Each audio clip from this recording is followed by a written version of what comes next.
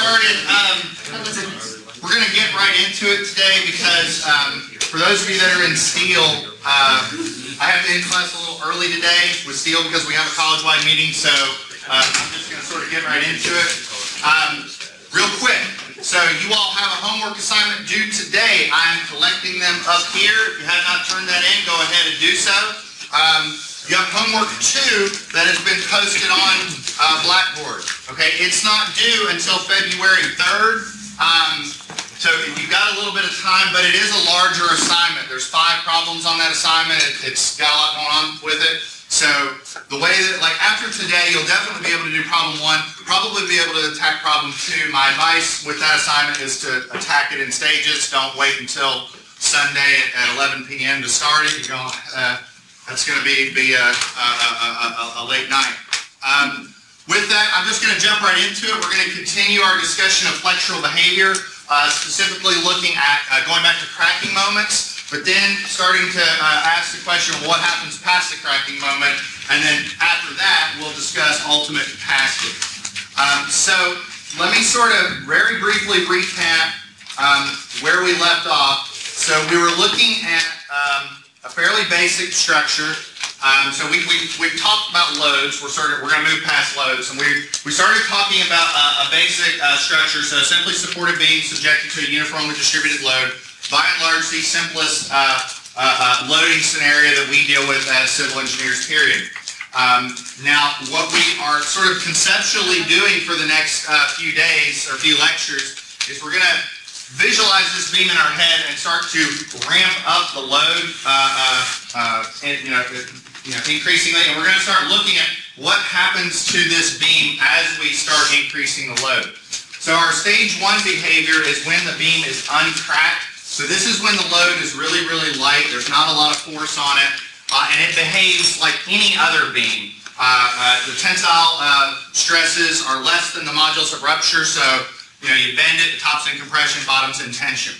And it will continue to behave this way until you exceed or reach the cracking moment. In other words, the cracking moment is when the stresses in the bottom fibers of the beam, the extreme tensiles, the extreme fiber or in the tensile region, it doesn't have to be the bottom. If you're bending over up here, it could be a negative bending or something like that, and so the top would be in tension.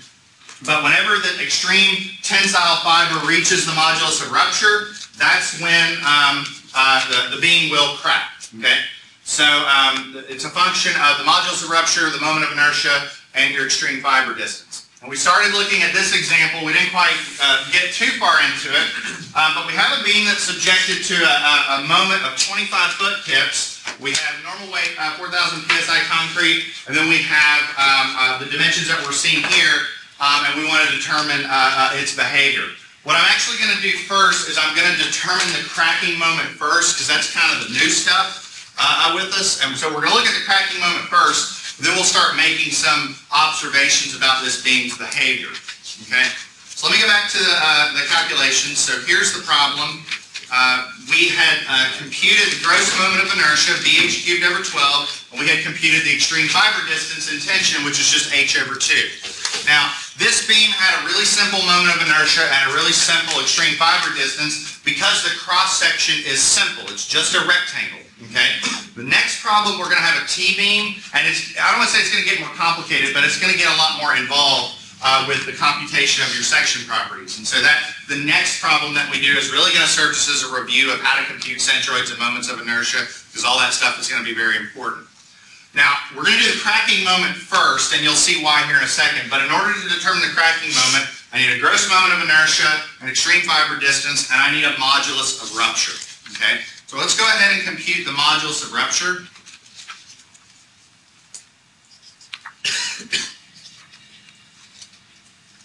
So that's FR equals, anybody remember what that formula was from our notes last time?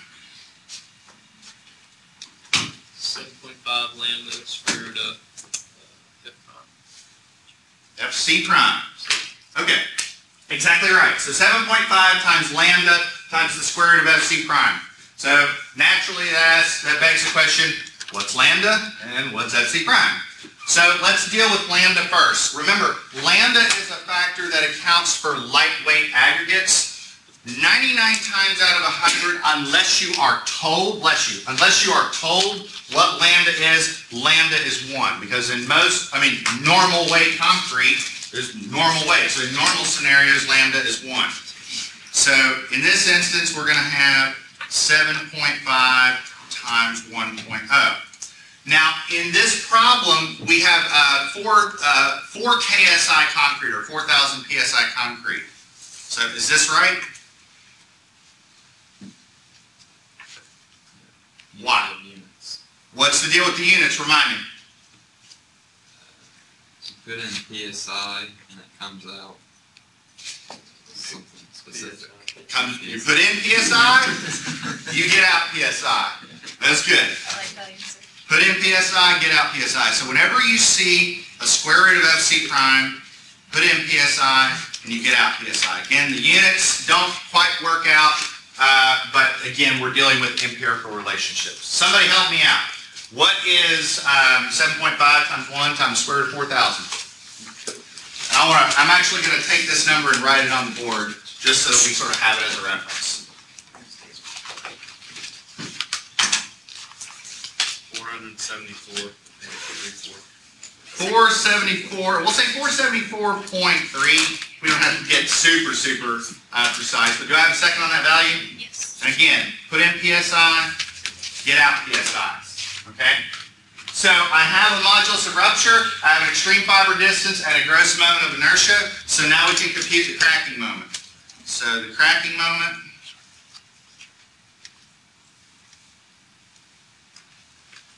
that's MCR is FR IG over YT. And again, all that is just sigma equals my over I, your basic bending stress formula from Engineering 216, and just solving for moment. And your stress is just FR. So I'm going to plug this in. So FR is 474.3. Again, use your pencil or pen, write the little p, the little s, I, put the dot on top of the I, actually write out your units. It's incredibly important. And you'll see why here in a second. Moment of inertia is 5832 inches to the fourth, and then our YT is 9 inches. Okay.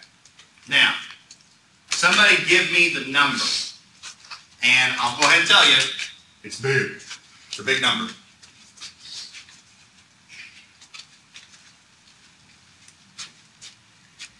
$307,346.4. Say it again, 307, 346. Yep. 0.4? Yep. Okay, do I have a second on the number? Now, how many times in structural analysis did we do bending moment diagrams and we had values that big? We never drew moment diagrams that had numbers that big, right? That's a big moment. But the key is the units. What are the units for this answer? Inches. Close. Square inches. Pound per square inch. Nope. Let's sort of take this out. So our distance units are going to be in inches, and our force units are going to be in pounds, right? Now moments are typically like foot kips, foot times kips, like the length times the force. So in this instance, it's going to be inch pounds. Okay, moments are always in units of it, like a force times a distance. Remember, what is a moment? It's a force acting through a given distance. So does that make sense? Now, when did we ever do problems in structural analysis and we express moments in inch pounds? It never happened because in our world, if we were to express moments in inch pounds, the moment values would just be so enormously large that the numbers get to be a little nuts. Especially in bridge land, that you have moments in the millions or 10 millions would be crazy. So let's scale this down a bit. Let's start off, let's keep it simple. What would this answer be if it was in foot pounds? How would I convert inch pounds to foot pounds? Just divide by 12. Divide by 12. It's the same thing. If I've got this many inches, how many feet do I have? I just divide by 12. So what's that divided by 12? $25,612.2. Do I have a second on that? Yep. Okay, now what about, now let's take it to foot kips. Okay, so if I were to turn this into foot kips, what would I do? Divide by 1,000. And so if I divided this by 1,000, would it be something like 25, we'll say 0.61 foot kips? Is that a fair assessment? So in other words, we have a modulus of rupture of 474.3 psi. We have a cracking moment of 25.6 foot kips, or 6 more. Everybody okay with that? Now okay, so far so good. Okay. On this problem, I said that we were going to determine the cracking moment first. There's a reason for that. Okay? Let's go back to the problem, and I want somebody to look at the problem and tell me why would it be a good idea to compute the cracking moment first. Think about it.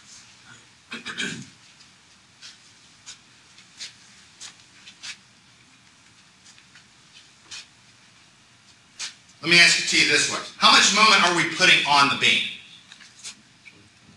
25 foot kips. So if you put 25 foot kips on this beam, what can you tell me about the load on that beam? It's almost going to crack? It hadn't cracked yet, but it's pretty close. Does that make sense? That's an important value to assess. So when you're computing stresses in concrete beams, one of the first things you have to ask is, okay, I have a beam, I'm putting moment on it, has the beam cracked or not? And the only way that you're going to know that is if you know how much moment it takes to crack the beam. So we have 25.61 foot kips of moment that are required to begin cracking, and we're only applying 25 foot kips. So it's close, but it's not quite there. Now let me ask you a question. If I were to actually compute the tensile stress at the bottom of the beam, tell me what you think it should be. Like just, you don't have to guess the number, but give me like an idea. So the modulus of rupture is 474.3 psi. So the modulus of rupture is 474. What can you tell me about what you think the stress on the bottom of the beam should be, based on what we have on it? Is it going to be bigger than 474 or less than 474? Less. But is it 3? Like, is it 200? Again, the point I'm getting at is that it's less than 474, but not by much, right? We're just there. So if I compute the stress on the bottom of the beam, it's probably going to be something, it might be something like 471 or 468 or something like that. It's going to be close to 474, but not quite, because we haven't quite got to the cracking moment yet. Does that make sense? Let's do that. Okay, let's see what happens. So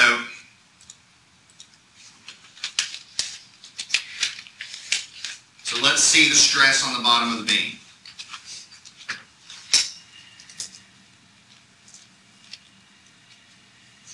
And so when I say stress at the bottom, all this is just sigma equals my over I. That's all this is.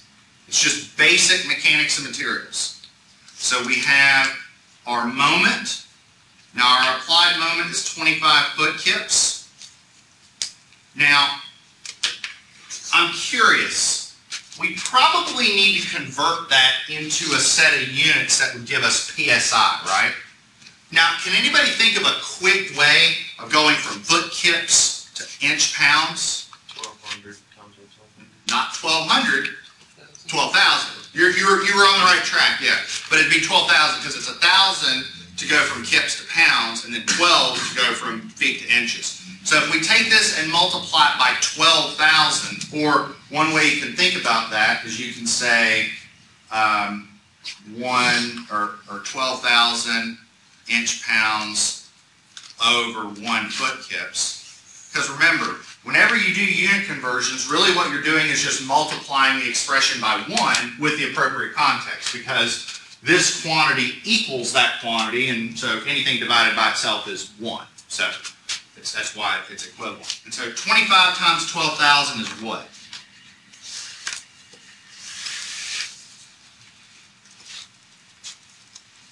$300,000. 300,000 inch-pounds. So therefore, our stress, and we tend to use the letter F for stress in concrete design. So our tensile stress is M times Y over I. So that's 300,000 inch-pounds times 9 inches over 5832 inches to the fourth.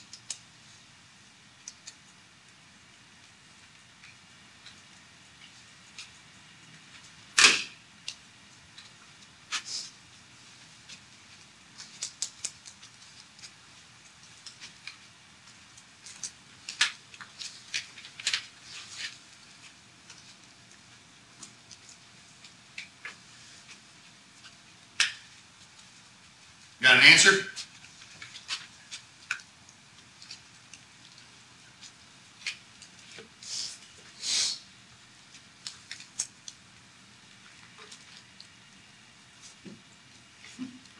What? 462.9. 462.9 psi. Do I have a second on that?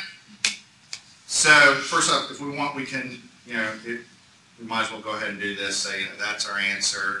And then, that's our answer right here. Because the problem did ask for what's the cracking moment and what's the tensile stress. But look at your values. Okay, so this is 462.9 psi.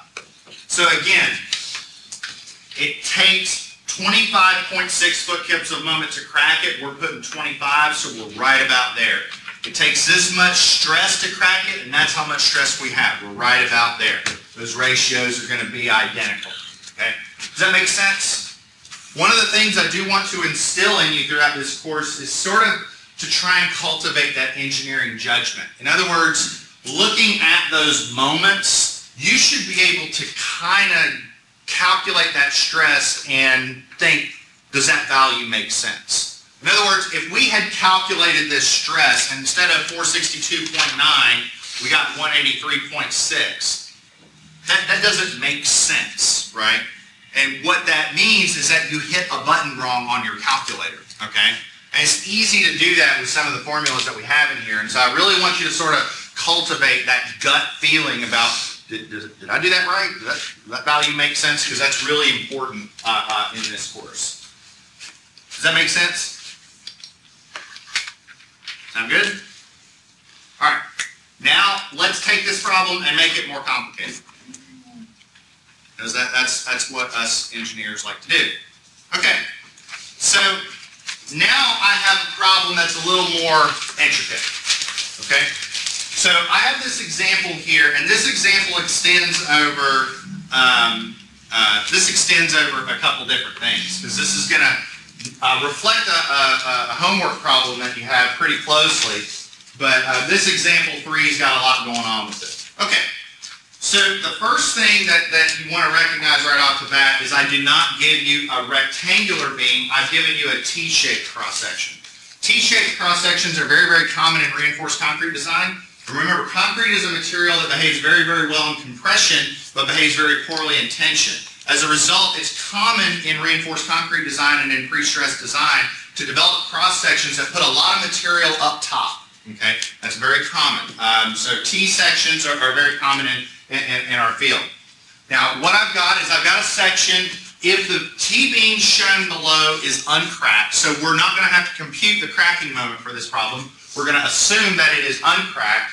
We're going to ask ourselves, what are the stresses in the top and bottom if it's experiencing a positive bending moment of 80 foot-kips. Okay? So to be perfectly honest, this actually really isn't even a concrete design problem. This is more of an engineering 216 problem, but we actually draw upon engineering 216 quite a bit in here, so it's really sort of meant to dust off all those skills that you learned probably like a year ago. Now what we're then going to do with this problem is we're going to take the same cross-section And we're going to get a little nuts with it. We're going to say, okay, now let's take this section and we're saying, okay, it's 3,000 PSI concrete. We're going to say it's normal weight concrete. We're going to ask ourselves, if we use this section for a beam that's 24 foot long, what's the maximum load that it could carry before it cracks? Okay? So that is a very real type of assessment that a civil engineer would have to do, and it involves a lot of principles that we need to dust off in order to perform reinforced concrete designs. This is a really good couple problems for us to exercise. Does that sound good? All right. One other thing I did want to point out before we begin, I said in the beginning that I am going to be very, very cognizant of the symbols that I use to represent certain distances. And so if I use a symbol, there's a reason for it, because we're going to use that throughout the semester. So for instance, this term here, this H sub F, you can think of this as the height of the flange. So you concrete, or you steel design folks might remember we discussed, with I-beams, that this would be the flange, and what would we call this? The web. And so this is the base, the width of the web. We use B because it's like breadth. So the breadth of the web. And this B is just the width of the flange. We just use B here. This distance actually doesn't have a symbol in concrete design because we actually really don't use it very often for strength calculations, so I just called it 27 inches. But all those symbols are going to be symbols that we use throughout the semester. Sound good? All right.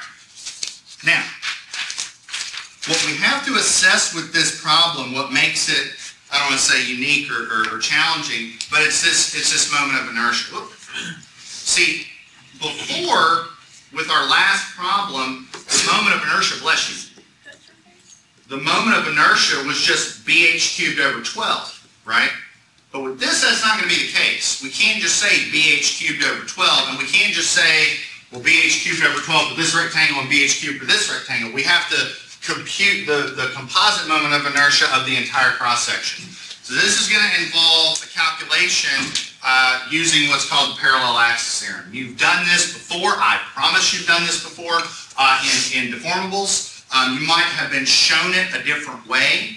So my way, I think, might take up a little more paper, but I think it's a little bit easier. So example 3. Okay. Now, in order to compute the moment of inertia of a composite shape, we got to do a couple things first, okay? First thing that we've got to do is we usually split this up into simpler shapes. In other words, this T-beam is really just 2 rectangles, okay? You can split it up into as many shapes as you want. Usually you want to restrict that to a small number to make your math easier. So what we might do is we might say, okay, I've got a rectangle up here and a rectangle down here. Maybe we'll number them like 1 and 2. Okay? That's the first thing you're going to want to do. The second thing that you're going to want to do is you need to start your problem by picking a point of reference. The reason why that's important is because the first thing that we have to do is we have to compute the centroid. Remember the centroid, the sum of AY over A? And so in order to compute a centroid, you have to reference all of your distances from a common axis or a common datum. And so typically what I do to keep everything simple is I just say that my reference datum is the bottom. It doesn't really matter because ultimately we're going to sort of subtract the effect of where that datum is here in a little bit. So you can put the datum on the top, on the bottom. It really doesn't matter because it's going to be a wash here in a second anyways. But you do need to pick a point of reference, and you'll see why here in a second. Okay, now I'm going to draw a table, and it's going to have like 7 columns. So in your notes, be aware of that. So make sure that you're giving yourself room for this. So we're going to have the shape. And then this is how it's going to write. We're going to have the area. We're going to have the Y. We're going to have AY. We're going to have a centroidal moment of inertia, moment arm, and then we're going to have this.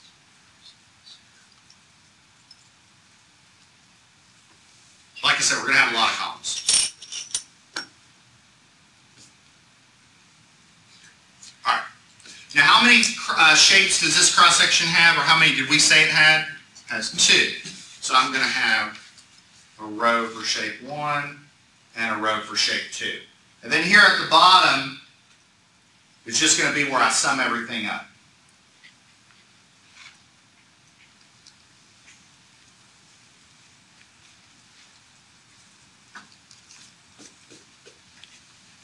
Okay. This is a pretty straightforward calculation. We're just going to take it one step at a time. And basically, one column at a time. So let's start off with the areas. What is the area of shape 1?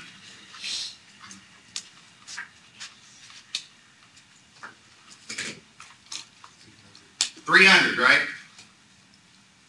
Simple, right?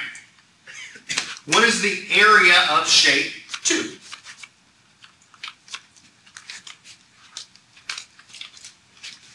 $324. Do I have a second on that? I heard somebody went, mm-hmm. So 324 plus 300, I think I can do that one in my head. That's 624. So far, so good? All right. Now the Y's. Okay. Let me explain what the Y's are.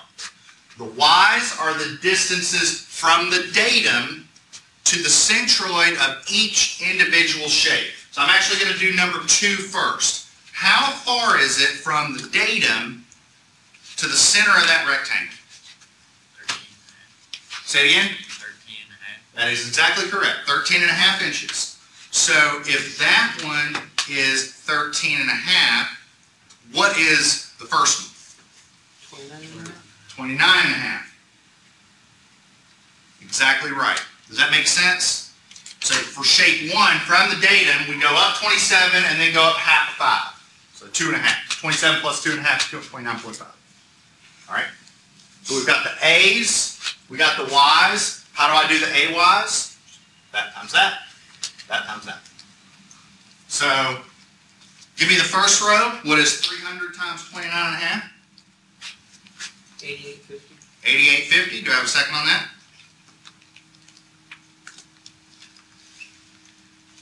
Yes. All right. Shape 2. What's 300 or 324 times 13.5?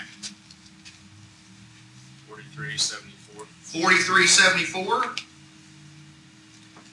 4374 plus 8850 is what?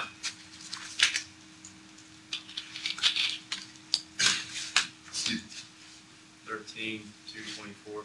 13,224. So therefore, Y bar is 13,224 cubic inches over 624 square inches, because it's just the sum of AY over the sum of A's, and that gives me what?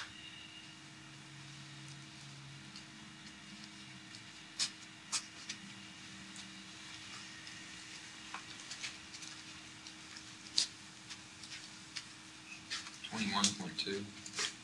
21 point, give me one more decimal place. 0.19. 19 inches. Do I have a second on that?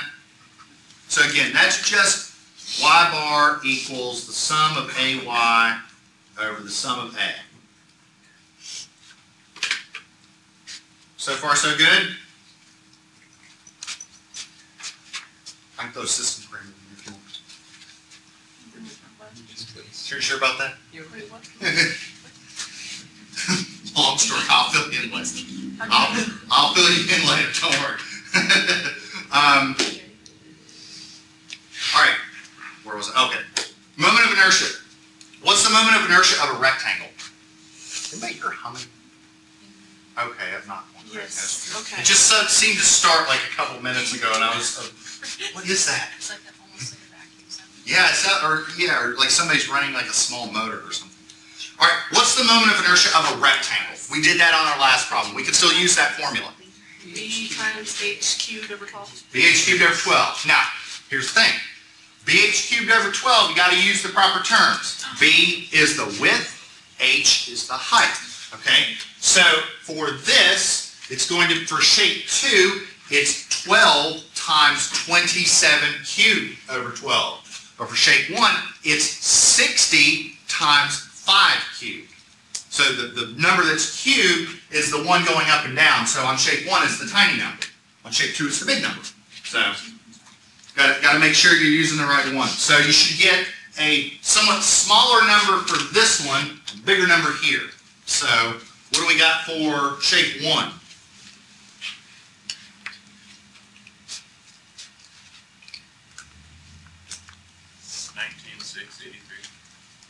Is that shape 1 or shape 2? Shape 2.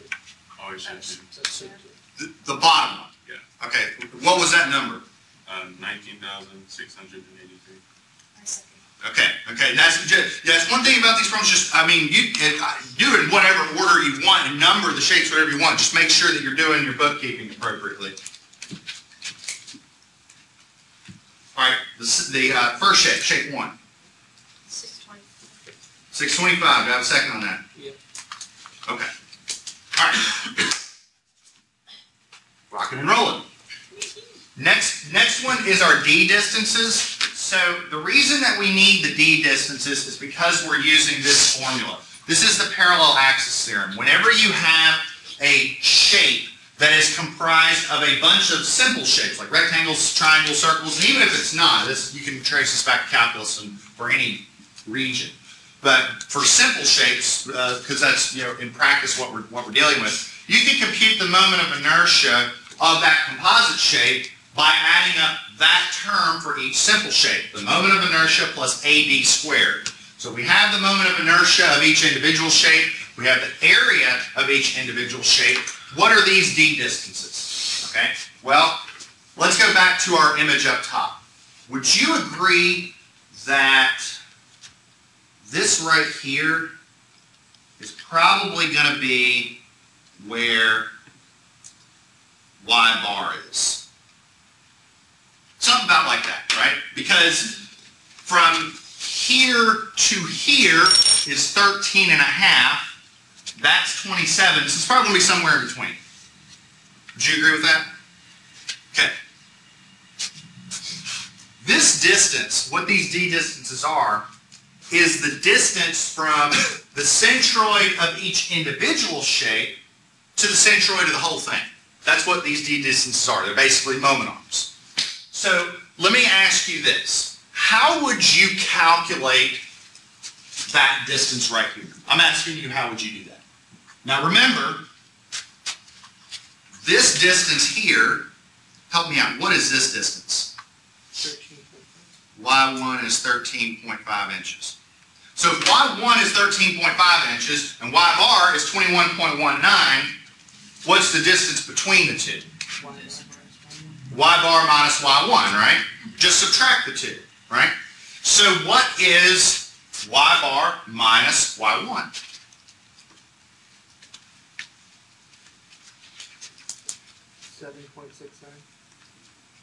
So this one right here is 7.69. Would you agree with that?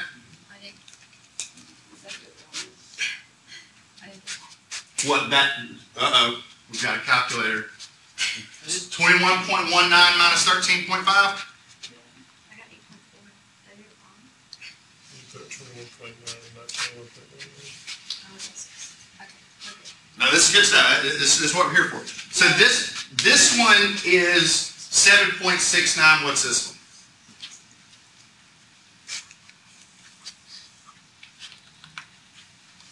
How would you do that?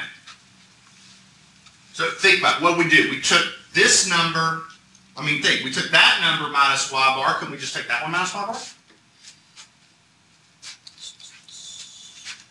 Isn't that where this value came from? So what would this one be? I'm asking you. Oh, sorry. I called that Y1. That's Y2. Want to be Y2? Sorry, this is Y2. Sorry. Oh, so what would it be Y1 minus Y1? Exactly right. So what is that? It is a number. Is it bigger than a breadbasket? I'll try 8.31. 8.31. Do I have a second on that? Yeah. Okay, here we go. All right. Now here's the thing. Notice how this is a big tabular calculation. Okay? Now, because it's a tabular calculation, what computer program would this work wonders for? Excel. There we go, Excel. Now, let me show you something. This column right here can be computed as your individual y minus the y bar for the whole thing. Now, if you just tell Excel to do that, what's going to happen is that some of these numbers are going to be positive and some of them are going to be negative, because some of the distances are above the centroid and some of them are below. Does it really matter then? Can't you just do the absolute value? Well, you could, but look at your next column. Does it matter? Oh, no. You're squaring it, so don't worry about it. It doesn't matter whether they're positive or negative because you're going to square it anyways. So it just doesn't matter. So don't get worried about that if you get positive or negative values, because it won't mean anything in a second. So for each row, what is I plus AD squared? Doing good on time.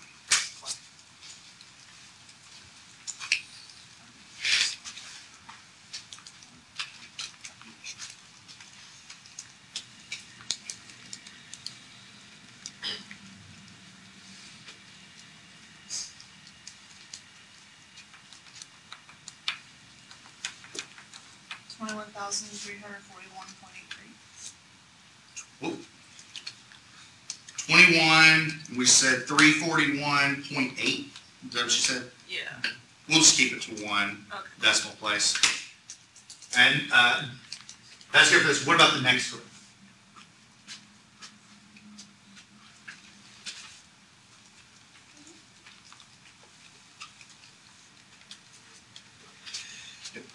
Bless you.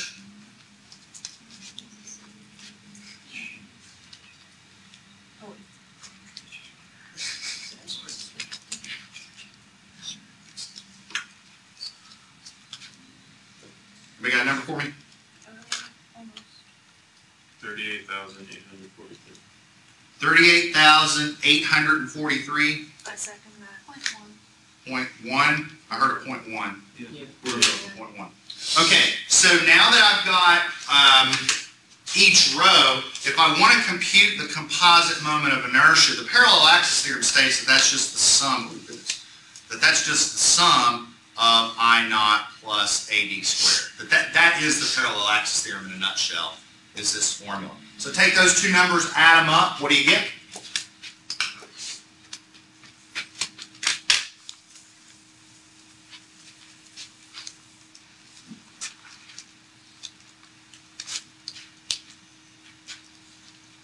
$61,184.9. 60184.9. Do I have a second? Boom. So with the last problem, our gross moment of inertia was just BH cubed over 12. For this problem, the gross moment of inertia is 60,184.9 inches to the fourth. So I'll sort of encapsulate that.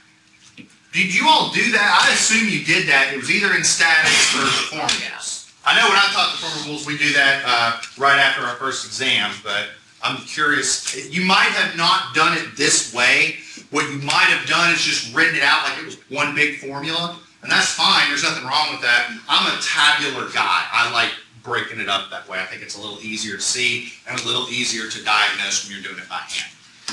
I did this one. Good. I think that's the way to go. Is everybody good with this?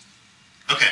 So to be clear, we are using the same methodology that we have done before. I mean, we're still using sigma equals my over I.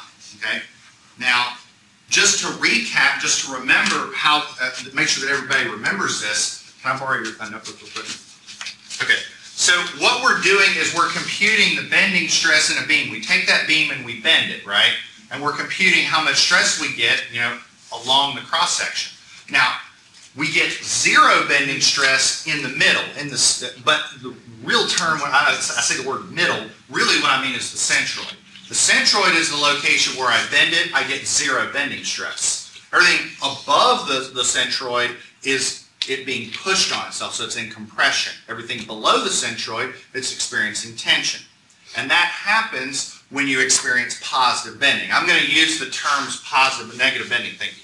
I'm going to use the term positive and negative bending here quite a bit in this course. And so positive bending is when the beam wants to smile at you when it's being bent. So it's sort of curving like this, so the top's in compression and the bottom's in tension. Negative bending is what happens when you have, like here's a river, here's the water. Dr. Wade will make sure I put that on there. And then here's your bridge. Dr. Nas can say, where's the abutments? There's the abutments. And then I have it here in the middle, right? So in the main span, the bridge wants to smile, but across the pier, it wants to frown, it wants to bend like this. So across the pier, we call that negative bending. So that's when the beam wants to frown. And so in concrete design, that becomes really challenging because the top of the beam wants to crack, and that's where people drive. And you want to make sure that structurally, that maintains structural integrity and all that. Okay. So, but we're using the same concept. We're going to say this is in positive bending. So we have our cross section.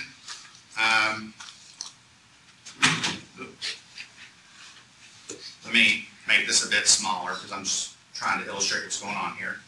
So here's our cross section. Here's our cross section.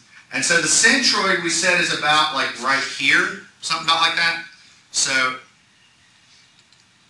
that's the centroid. If we draw our bending stress profile, everything that's above the centroid is experiencing compression. Everything below is experiencing tension. And so it sort of looks something like that. And remember, at the centroid is where it's zero, right? So the maximum compressive stress is going to be right here. The maximum tensile stress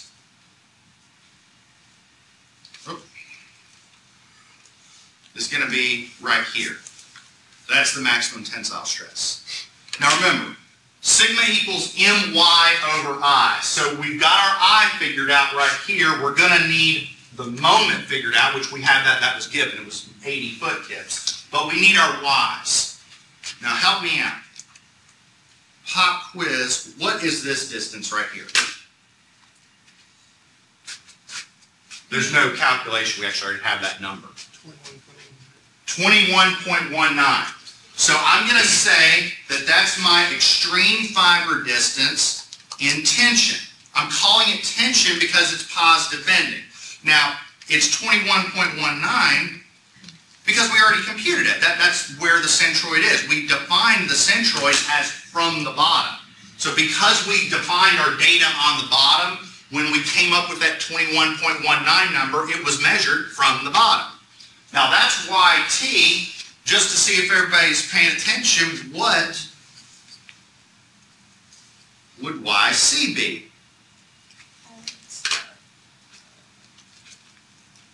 How would we do that? If we know this distance, how do we get that? 32 minus. 32 minus that. Why 32? Because that's how tall the whole thing is, 27 plus 5. So 27 plus 5 minus that is what?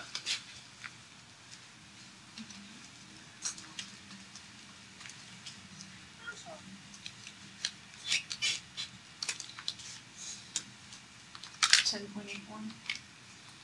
10.81 inches. Does that sound good? Okay. Any questions? Do I need to leave this up here for a sec before I move on to the next panel? Okay. All right. So real quick, and then we'll call it after this. So we'll say continue.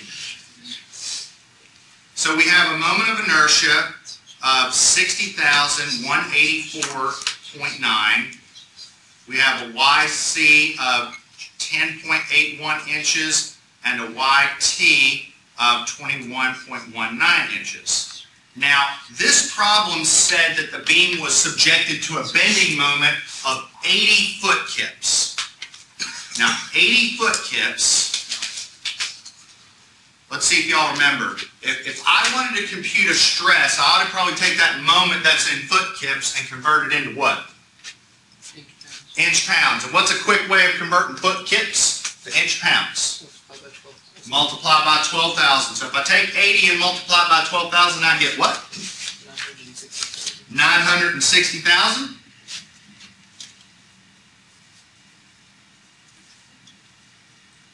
Inch pounds. So therefore, our compressive stress at the top is going to be MYC, and our tensile stress at the bottom is MYT. So a lot of the same values.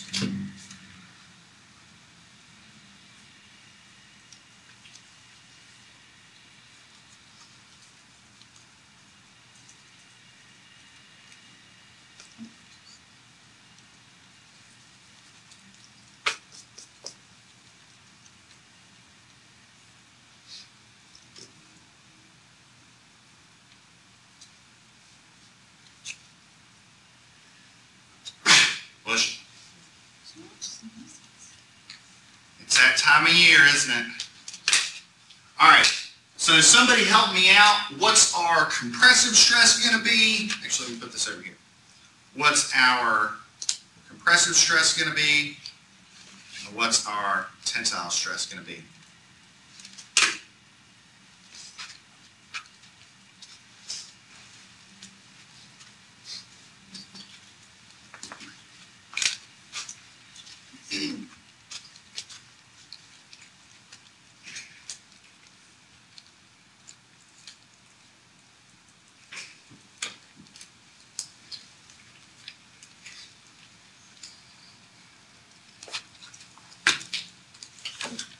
Compression is 172.4. And tension?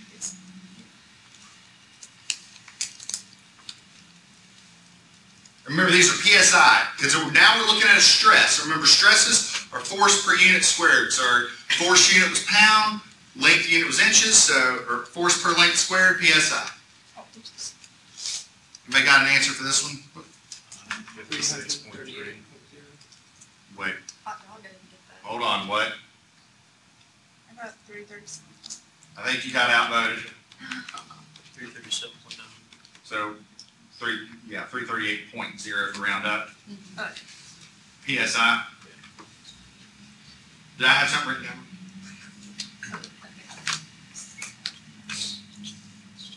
That's what I had. All right. A couple things to keep in mind. Now, what was our FR from the last example? It was like 474. So if we were using 4 KSI concrete for this beam, which we're not, we're using 3, but if we were using 4, we could still hold more moment before we crack. So we're not quite, we're probably not at cracking stage yet. It depends on the concrete.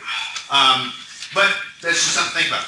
Next time what we're going to do is we're going to take this section and these section properties, we're going to ask a different question. We're going to say, how much load could you put on this beam before it cracks? That's what we're going to do next time. And then after that, what we're going to do is we're going to start to investigate stage 2. Stage 2 being, well, what happens if it cracks? Then what? Just because a beam cracks doesn't mean that's it. Beams can withstand moments far beyond their cracking moment. Like example 2 at a cracking moment of like 25-foot kips, its ultimate capacity is probably like 250. It's well higher than its cracking moment. Because remember, that's what steel's for. That's what the reinforcement's for. If you're not in steel, that's all I got. Great weekend. One other thing, you have to turn in your homework. Over there. I got a pile collected. That's all I got.